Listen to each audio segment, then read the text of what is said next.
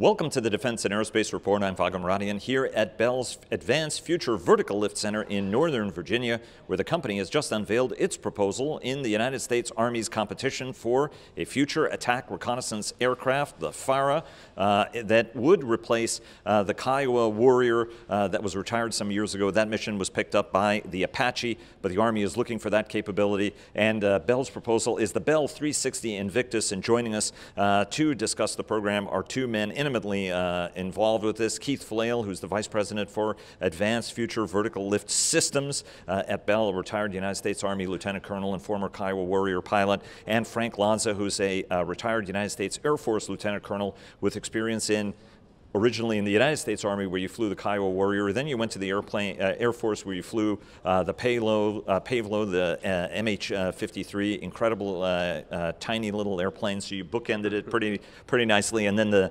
MV-22 as well, which the United States Air Force shares in common with the United States Marine Corps. Gentlemen, thanks very, very much for joining us. Keith, I want to start with you. Okay, so let's talk a little bit about the Bell 360 Invictus, and also full disclosure, Bell sponsors the Defense and Aerospace Report weekly podcast. So just get that on the table. Tell us a little bit about the Invictus. Anybody who knows about helicopters knows there's a little bit of Comanche DNA that looks like it's in the design of the aircraft, but I think that's driven by the requirement. Tell us about your proposal. So with our Bell 360 Invictus, we at Bell were committed to providing the Army the most affordable, most sustainable, lowest risk, least complex solution that will meet all the FARA requirements. So when you first look at our FARA offering, you see a single main rotor helicopter. However, as you do the walk around on the aircraft, you see a lot of key features that we believe make it a very special solution in terms of the design knobs that you can turn without increasing complexity unnecessarily. So first of all, the fully articulated rotor system, a lot of reuse off of the 525 program, our civil aircraft, fly-by-wire aircraft at Bell. That aircraft has surpassed 200 knots of airspeed, fully articulated rotor system, high-speed hub. Our FARA offering is powered by a single improved turbine engine. We couple that with a supplemental power unit, like an APU, except we plug it in and get extra horsepower out of it. We've put the lift-sharing wing on the aircraft, so when you get up to 180 knots, 50% is offloaded to the wing, so you can use your fully articulated rotor as a propulsor. So we don't need another propulsor on the aircraft. Looking also at the integrated munitions launcher, so the munitions are kept in the body of the aircraft and only actuated out when you need to do an engagement, so you're keeping the drag down on the aircraft. Moving towards the back of the aircraft, you have an active horizontal stabilizer, so that keeps the aircraft trimmed in the best possible attitude to minimize drag in forward flight. And then last, we have a ducted canted tail rotor, which provides benefits both in hover and at high speeds. So coupling all those features together, the integration and optimization of those with your fly-by-wire flight control system gets you the requirements that you need for this aircraft with a very elegant solution, but without being exotic, ensuring that we have the minimal complexity, because the Army's going to have this aircraft for a long time, and it always comes down to your rotors, your gearboxes, and your flight controls. That's what drives your O&S costs downstream. So having an aircraft that can live in the dirt and that can operate as this night fighter that the Army needs is what we're focused on. And what are the parameters, right? I mean, you obviously have a two-person crew. That's part of the Army requirement. How many munitions, what kind of range are you talking about? And you mentioned 180 knots. That's pretty fast for a helicopter, including in this class. What's the kind of top speed you guys are shooting for? Because the Army wants everything to be faster, more agile, and more lethal in the future. Yeah, great question. So Frank and I, and the Kiowa Warrior world, 90 knots is about what you get. So here you're talking at least 2x, 180 knots, exceeding 180 knots at max continuous power. The ability to go out, the mission radius of 135 nautical miles, stay on station for 90 minutes and come back. 1,400 pounds of payload. So those are a lot of the key attributes that we're focused on. The Army gave several different missions for us to look at, and they have asked industry to provide those trades on speed, range, payload, and endurance for the different mission sets that they have, because if you're looking at multi-domain operations, you have to have an aircraft that has the ability to dash very quickly, but still has to be an efficient hovering machine that can do the classic reconnaissance and security missions that they've been doing with cavalry for years. And obviously you're going to have the electro-optic suite as well as a radar capability. How many missiles does the Army want, sort of Hellfire equivalents does the Army want on the aircraft?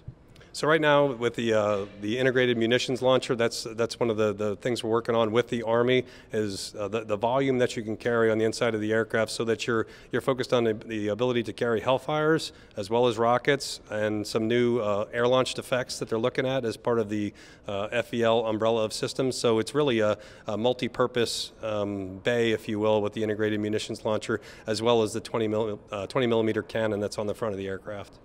Frank, let me bring you into the conversation. You were, both of you were operators.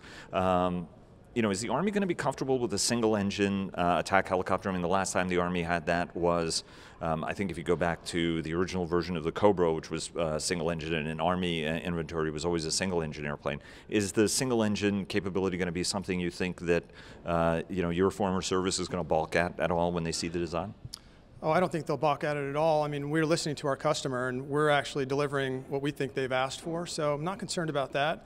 And, there are things we're building into the aircraft to consider single-engine aircraft and safety, survivability. Not to include, Keith mentioned the tail rotor, or the shrouded tail rotor. It's a safety feature for practicing touchdown auto rotations, for example. So, and the addition of our supplemental power unit that we talked about, I won't get deep into that, but I'll tell you that for a loss of an engine, the supplemental power unit can increase auto-rotative capability. So those are things we're considering as we design this, or get ready to build this aircraft. And then the Kiowa Warrior also was a single-engine airplane also, so fair enough there in terms of sort of a one-for-one fit. The Army is looking at this capability as being critical, and there are assessments that suggest that something low-flying nap of the Earth is what's going to be most successful in an anti-access area denial environment.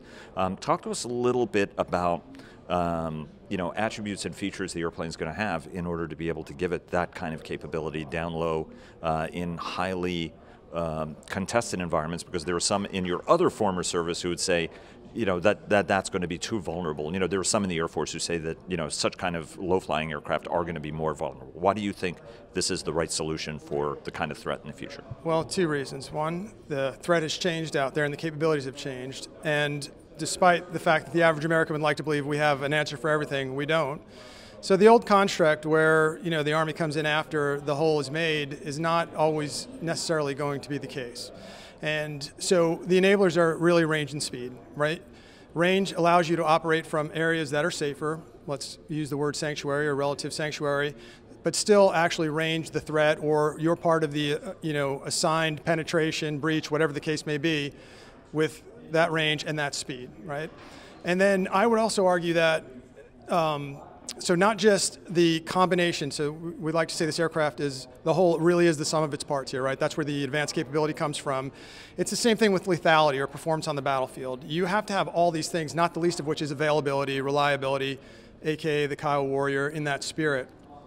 So when it comes to, down in the trees, highly agile, will exceed level 1 handling qualities, we haven't compromised on that to get to speed and range. Another advantage of this configuration, the wing in high speed actually provides more maneuverability, can assist in increasing that, that solution to something that's more effective. So all those things combined, but again, I'm back to range and speed as a former tilt rotor guy. Those carry you an awful long way, and when you can get to the fight from further away, you're protected in your sanctuary, and then you have options on the way to and once you get there to include that loiter piece. And once the aircraft becomes, into the pure helicopter mission again, it is down low, NOE, into the clutter of the, the trees or the urban environment, whatever the case may be. We haven't sacrificed anything to get to those range and speed numbers, so. Let me bring you into this, Keith. I mean, you guys are working very hard on the 280 Valor program. You're working on the 247, the Vigilant as well. That's the Marine Corps program, but you guys see a lot of application. I know Army guys have mentioned to me the kind of capability that they find attractive about that. What are the elements of those programs that are going into this? Because Bell has adopted a very integrated one product, feeding and supporting the other. You mentioned the 525 is having some DNA, the Invictus having some of that 525 DNA in it. Talk to us about how all of the pieces that you're working on for all of these different programs are also feeding into this. Yeah, great question. So at Bell, it's all about cycles of learning. So if you look at our pace over the last several years in terms of the development cycles, using all these advanced tools in digital thread with the 525 program, the 505, the V280 as you mentioned, V247, and now with the Invictus for our FARA offering. So we're able to turn these aircraft faster and faster, so it's a lot of different enablers that we're looking at. So what are some of our manufacturing technologies?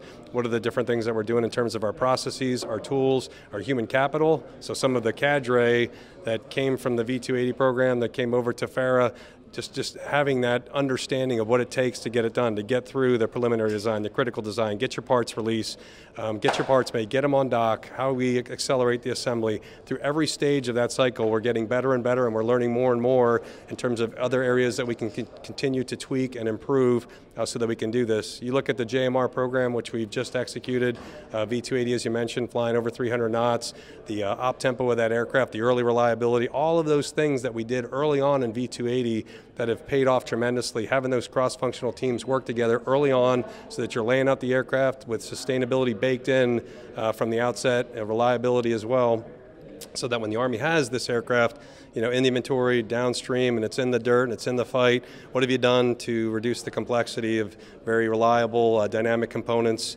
so that you can maintain this aircraft and you can afford to maintain this aircraft as the budget tends to ebb and flow. So it's a variety of all those things coming together so that the FARA program, it's basically a year shorter than what we just did for Joint Multi-Role. Had we not had our success on Joint Multi-Role to carry it forward to this one, it might not be doable. But now we have a compressed timeline, and we believe that we can get this aircraft built on the flight line and have first flight in late FY22 per the government schedule.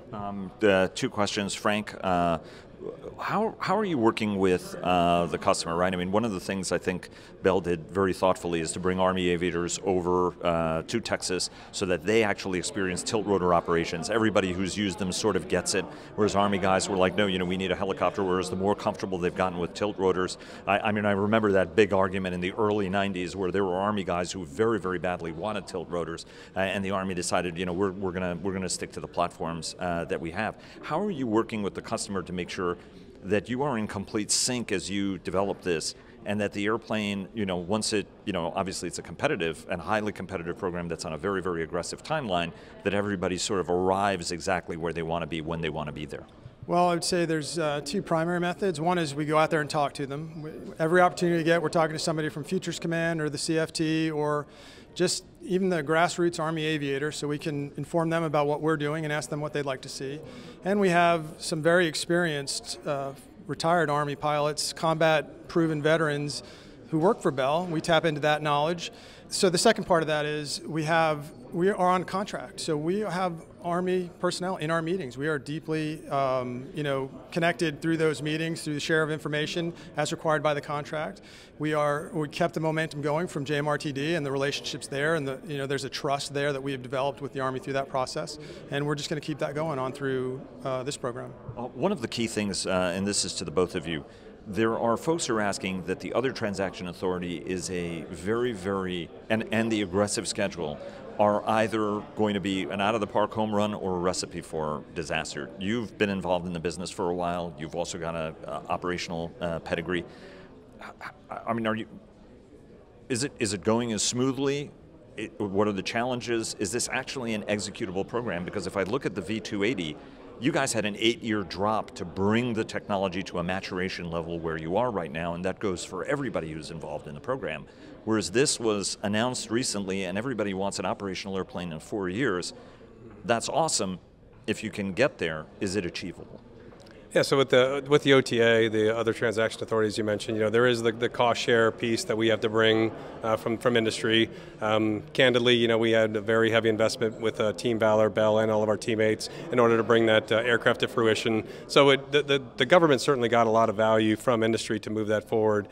So as we look at FARA, also in OTA, the cost share is a different situation where it's 2/3 government, 1/3 from the industry and the teammates. So we're still looking to move forward to the fully funded efforts because of what we've done on our side, but we understand why the government's doing this. Some of the opportunities they have to accelerate, going with this path with the other transaction authority and using some of the consortiums, it does allow them to move more quickly to get to the capability. It forces industry to buy in so that you have skin in the game, certainly.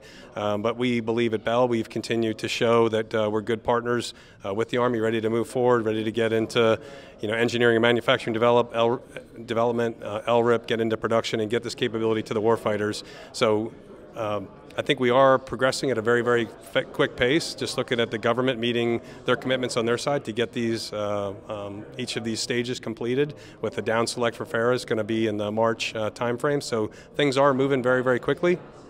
But it's been a great journey in terms of the partnership of the learning together that we've been able to do with government and industry together. The JMR example in terms of everything that we've been able to do to burn down risk and inform requirements and show a new way that you can do business so that you can get on with the programs. I think that is very healthy. It's just some of the cost share, how long does it go on? Because at the end of the day, that does get to be a little bit tough on the business side to be able to do everything you need to do and meet all of your commitments. And Frank, I mean, is the cross-functional team approach right? I mean, there was a little bit of concern how the Army acquisition people will be working with the cross-functional teams that are at Army, the new Army Futures Command. How is that interrelationship and relationship going? Because Bell and each of the contractors is going to have an enormous amount of, a third of it is your money that's going into this program initially. There are a lot of stakes, obviously, on the table. So are you asking between us and those entities, or what do we see between the two? Yeah, I mean, just the overall relationship, right? I mean, there are some folks who've got concerns that Futures Command, is looking at it perhaps a little bit differently, for example, in the Army acquisition core, the traditional way of going and buying these things. How are all of these interrelationships going, you, industry, within the Army? How is that team working as you try to work with them in order to be able to deliver this capability? Well, honestly, I can't speak for how they feel about it internally, but from the outside it looks like it's going pretty well. We routinely hear anecdotes of collaboration between the new and the established, so to speak.